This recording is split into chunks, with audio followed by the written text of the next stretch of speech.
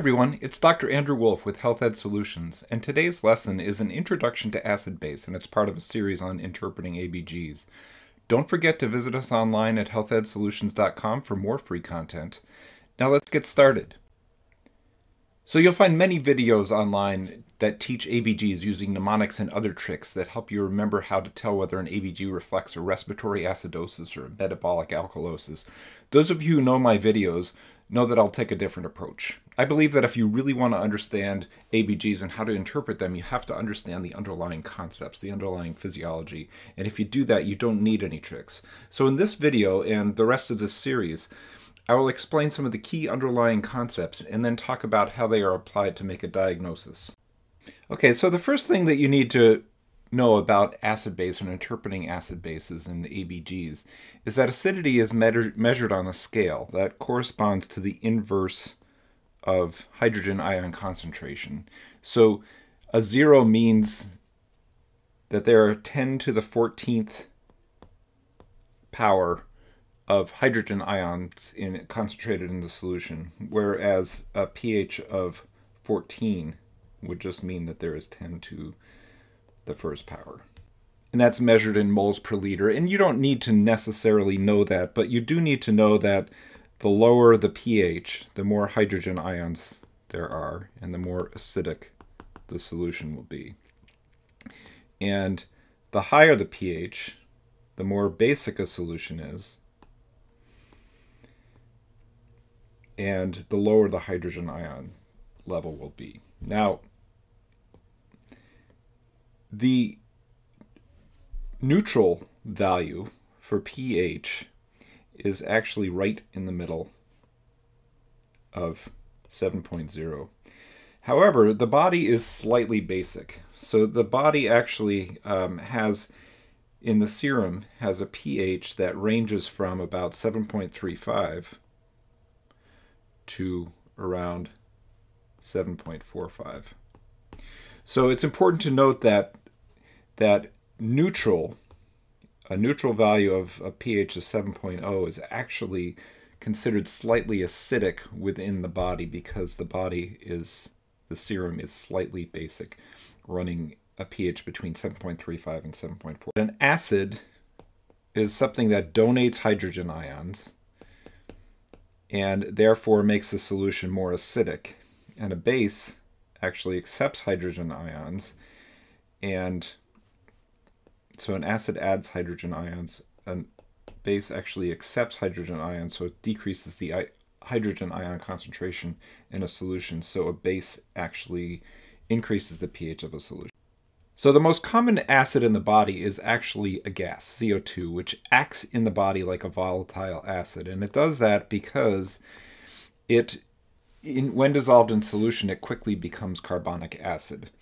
Other acids in the body include lactic acid, a whole class of acids called ketoacids. And then there's really one major important base in the body, and that's the bicarbonate ion.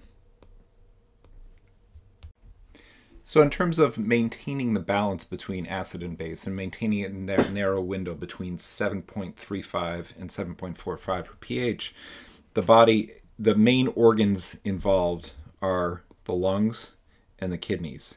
And the main molecules involved are CO2, which acts as a volatile acid, and bicarbonate.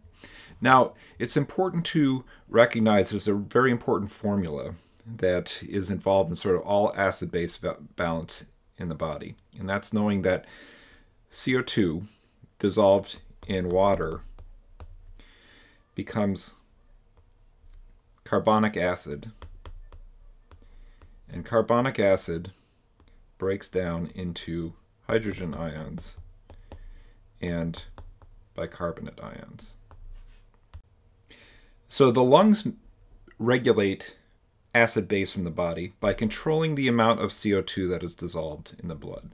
So by increasing or decreasing ventilation or exhalation of CO2, the lungs can maintain pH by controlling this amount of this volatile acid, which will in turn control the amount of carbonic acid in the body. The kidneys maintain pH by excreting excess hydrogen ions or by conserving bicarbonate ions. So in an ABG, when you're looking at acid-base, you're going to want to look at the pH level, which will tell you whether the pH is normal, between 7.45, whether it's acidic, which is less than 7.35, or basic, which is greater than 7.45. Then you also want to look at the CO2, or the partial arterial pressure of CO2, with normal values of between 35 and 45 millimeters of mercury. And if you have higher than 45, you're going to be relatively acidic. If you have less than 35, you are going to be relatively basic. And then you're going to want to look at the bicarbonate level, which again is a basic substrate. And bicarbonate has a normal value between 22 and 26 milliequivalents per liter. Okay, so let's take a look at this. Say we have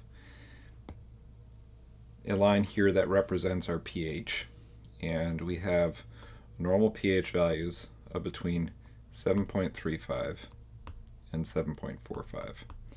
Anything greater than this is going to be alkalotic. Anything less than 7.35 is going to be acidic. And then we're going to have the respiratory values. Anytime a CO2 is greater than 45 millimeters of mercury, it's going to be acidic. Anytime a CO2 is less than 35 millimeters of mercury, it's going to be alkalotic. So this tells us, CO2 is going to tell us whether there is a respiratory acidosis or a respiratory alkalosis. And then in terms of metabolic,